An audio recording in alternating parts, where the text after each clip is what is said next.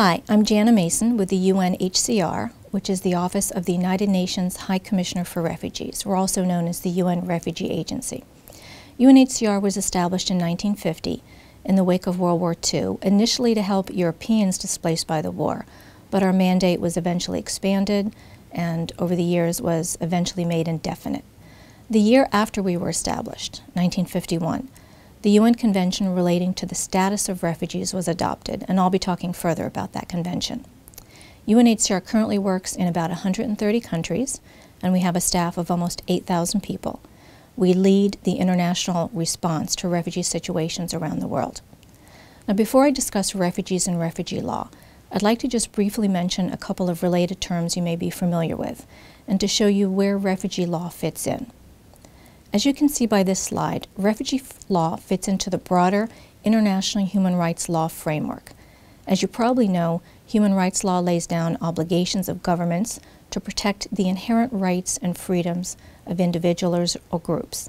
You're probably also somewhat familiar with international humanitarian law, IHL, which is the law of armed conflict. IHL seeks to limit the effects of armed conflict and to protect civilians. International refugee law deals with the rights of a particular group of people who are outside their home country and who need protection. We'll discuss this more in a minute. So refugee law is related to, but distinct from, human rights law and IHL. So back to refugees. The 1951 Refugee Convention is the foundation of international refugee law. It lays out the obligations that governments owe to persons who are or who could be refugees.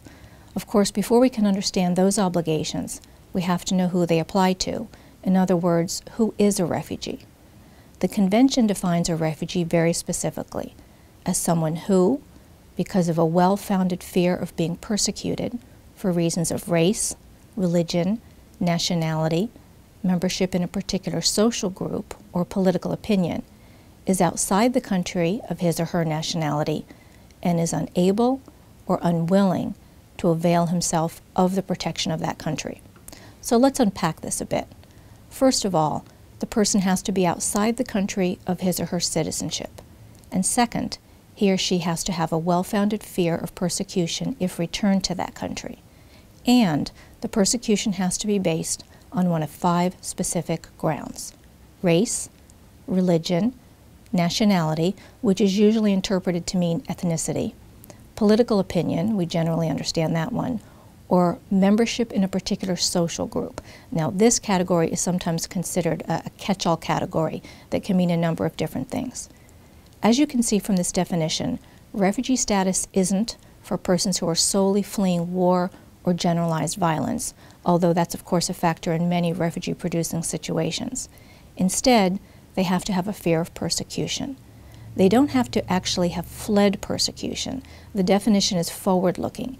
It relates to what the person fears will happen if he or she is returned home. Many refugees, of course, have already experienced persecution, or they've seen family or friends or others like them persecuted. But a reasonable fear is all that's required. Now, a term that's not specifically in the Refugee Convention, but that's relevant here, is asylum seeker. An asylum seeker is someone who says that he or she is a refugee, but whose claim has not yet been definitively evaluated. This term is often used for individuals who apply directly to a government for asylum, like in the United States, or it could apply to a larger group of people when it's not clear why they fled their country. But during mass movements of refugees, when refugees spill across a border, usually as a result of conflict or generalized violence, there's never a capacity to conduct individual asylum interviews for everyone who crossed the border. And it's usually not necessary, because it's usually very clear why they fled. We know what's going on in that country. So in these cases, the people who fled are often declared prima facie refugees. So once we know who a refugee is, what does the Convention require states to do? The main obligation that governments have under the Refugee Convention is to refrain from sending any refugee back to the country where he or she could be persecuted. This obligation is known as the principle of non-refoulement. This is a French term that means no forced return. Non-refoulement is the bedrock principle of international refugee protection, and it's so important that it's generally considered to be customary international law, which means it's binding on states even if they haven't become a party to the Refugee Convention. The prohibition against forced return also applies to asylum seekers who haven't yet been determined not to be refugees.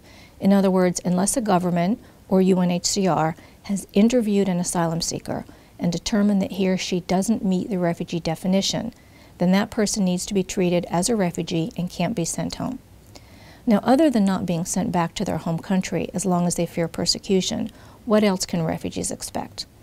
Over the years, UNHCR has evolved into an agency that's concerned not only with the legal protection of refugees, but also with making sure that refugees are adequately assisted while they're outside their home countries.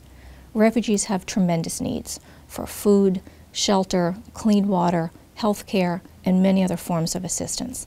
UNHCR provides this assistance both directly and through partnerships with a large number of non-governmental organizations, as well as governments and other UN agencies. We also promote and facilitate what's become known as the 3 durable solutions for refugees, which are, number 1, voluntary repatriation, which means voluntarily going home when it's safe to do so. 2, local integration, which means staying in and integrating into the host country with the same rights provided to citizens of that country. And finally, permanent resettlement in another country, such as the United States.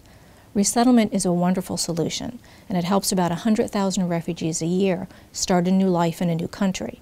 But unfortunately, it's available to less than 1% of the world's refugees in any given year. So those are the 3 durable solutions.